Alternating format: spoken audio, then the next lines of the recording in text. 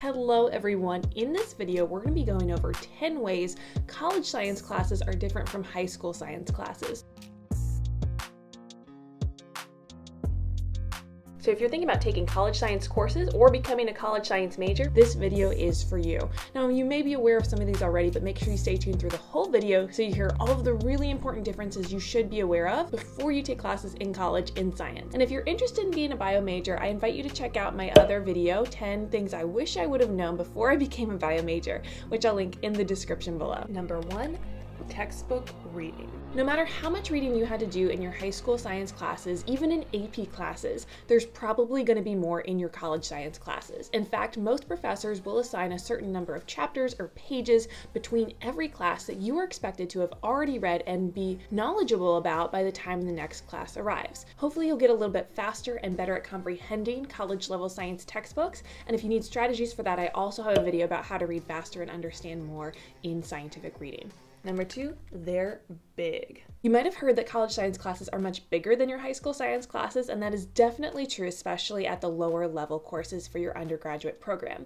In Bio 101, Chem 101, Chem 102, all of these classes are going to probably include several hundred students unless you're at a very small college or university. This is because a lot of students need to take these classes for major requirements or if they're exploring pre-med or other pre-health programs. Often these big lecture classes are referred to as weed out classes because they're so huge and they want to deter anybody who's not really serious about pursuing that field of study or that type of major, and separate the really exceptional students from the students who are just average. Now I know this sounds scary, but there are ways to get the most out of these really big lecture classes, and we'll talk about some of those later in this video. Number 3, lab sections. In addition to those big lecture classes, you're probably going to have laboratory sections.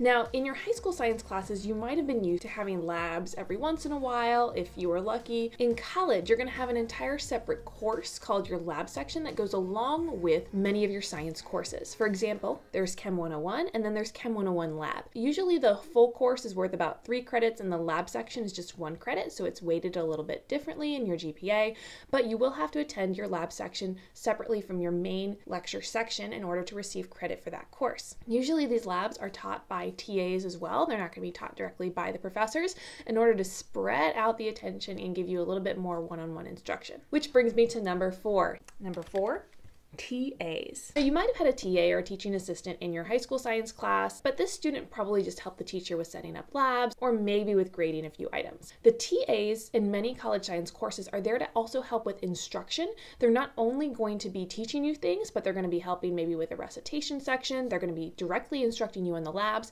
and they might even hold their own office hours as well. You should use your TAs as an important resource, but keep in mind that these are students, maybe upper level undergraduate students or graduate students who may not have as much teaching experience as your actual professor. So you can always go directly to the professor for office hours if you have specific questions that the TAs can't answer or you found a little bit difficult to understand when the TAs are explaining it. But keep that in mind that TAs usually grade some of the work that you're going to be doing, especially laboratory work. So you want to make sure you talk to them and get a good idea about what they're looking for in those courses. Number 5, what's graded? A lot of times in high school science classes, you might have had a lot of different opportunities to show what you learned, projects, tests, papers, homework, participation, whatever.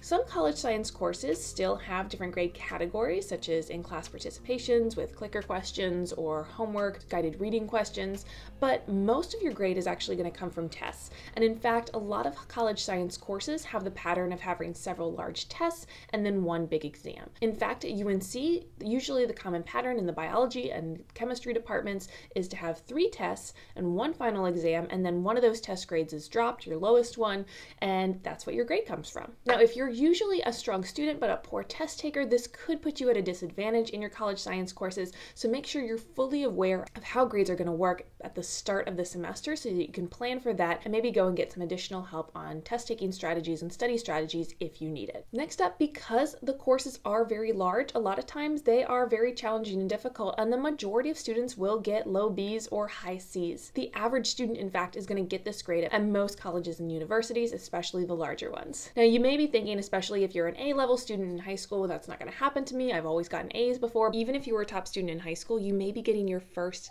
C's or D's in college science. It's not that you're not a good student, it's that you're coming into a place with hundreds of other top students from other high schools, and you can't all be the top student at your college or university. Some college professors grade on a curve, but others just make their work intentionally challenging in order to separate the really exceptional students from the average students. Another thing about grading is that anything that is brought up in the course, including textbook reading, things that are mentioned in lectures, things in your homework problems, all of that is fair game for the exam. So even if your professor didn't spend a lot of time on it in lecture, it could still show up on the exam because you were expected to learn it on your own. This is a shock for a lot of students who get to an exam and say, wait, we didn't cover this or practice this in class, but it's because there is that expectation that you understand, that you do and understand, that you do and understand the textbook reading, and that you also are keeping up with work and going to office hours or meeting with study groups if you have questions or things that you need cleared up. And speaking of that, we come to number 6. Number 6, teaching style. In college, a lot of the teaching style is going to be lecture-based. Now, in some of the lower level undergraduate courses, you may have a little bit more active learning strategies thrown in, like I said before, clicker questions, guided discussions within the class. And in the upper level undergraduate courses, you might have opportunities to have discussions or larger projects that you'll do with other students in the course. But the majority of the traditional college level instructional style still to this day is lecture-based. Number 7, technology. In your college science courses, you're probably going to be allowed to use whatever technology that you have on hand, tablets, laptops, your phone, in order to follow along with the class or do instructional activities. Your professor probably has guidelines for this in their syllabus, but usually it's a lot more lax than your high school environment. Especially large lecture sections, professors aren't going to police you on what you can use or not use in class. So make sure that you are setting limits for yourself on what you are comfortable using and what you know you're not going to get distracted with in class.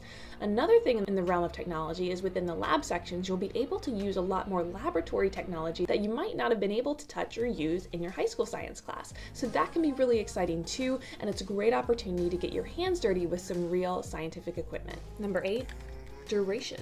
So college science courses go fast. You're probably going to meet with them either twice a week or 3 times a week, depending on the pattern and the length of the course. They usually last for 1 semester, so you'll start in your fall semester in August or September and go through December, and then you'll start in your spring semester in January and go through April or May. Now this will seem fast at the start, and if you want to build a relationship with your professors or TAs, you want to make sure you get that started quickly and you're not knocking on their door for office hours at the very end of the semester after you've been lost for several months. If you've come from a block schedule in high school, this might not seem as different, but if you've come from a year-round schedule, this may seem very fast-paced and different. Number 9, fast-paced.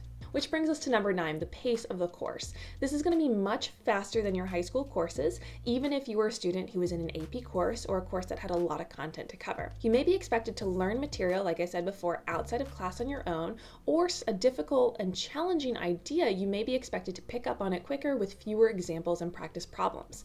So again, if you only ever see one practice problem of something, you could end up seeing that or even a more challenging version of that on your exam. Number 10, they're just harder. College level science courses are just harder. They're going to be more complex, they're going to have more content to cover, go deeper in the content, have more specific questions and case studies that they're going to focus on, and the tests are going to be more application-based and much less memorization-based for most of your college science courses. I would say my 2 most heavy memorization courses when I was a college biology major were my anatomy courses and my local flora class, where I had to memorize a bunch of different plants and their scientific names. But in many other of my science courses, I had to do a lot of the assignments, including laboratory assignments and tests that I took, were very much application-based that dug much deeper than the surface level memorization skills. And though this may seem scary or difficult for a lot of students, many students often find it exciting to really get into the cool, in-depth scientific application that you will be able to do in your college science courses. What other differences are you aware of or have you noticed in your college science courses if you're currently in college? What are you curious about if you're a high school student? Give this video a like if it's been helpful. Thanks so much for watching, and I'll see you later.